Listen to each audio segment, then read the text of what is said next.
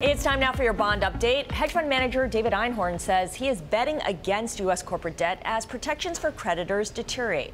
Here with more now, Lisa Abramowicz. Lisa. Scarlett, I wanted to take a look at this because it's really coming out with some criticism for credit. Why would you bet against credit when you have such a backdrop of central bank easing? Here's why. Take a look at how much it costs to insure yourself against losses should the credits deteriorate. It has shrunk to about the least since the financial crisis. So it's not very expensive to short credit here, basically buying protection against deterioration of losses.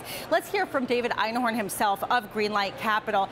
He was talking about how rating agencies have been complacent and allowed debt to EBITDA and debt to equity ratios to deteriorate without a corresponding reduction in credit rating. So basically the assumption that if there is a bout of downgrades, this could end up in at least the perceived credit risk of these companies increasing and ending up with a positive return for that short bet. Also, he's using it as a hedge against long equity bets, so not necessarily an outright bet in itself. But let's take a look at the backdrop. Why has it gotten so cheap to insure against losses? It is this. This is the pile of negative yielding debt globally, which is rising almost to $14 trillion, a new record. And it comes as the ECB today signals that it will lower rates further into negative territory come September, in addition to increase asset purchases, as well as perhaps provide some sort of a lifeline to the banks by not charging them necessarily this deposit rate. But it all sort of stems from this search for yield, people being forced into debt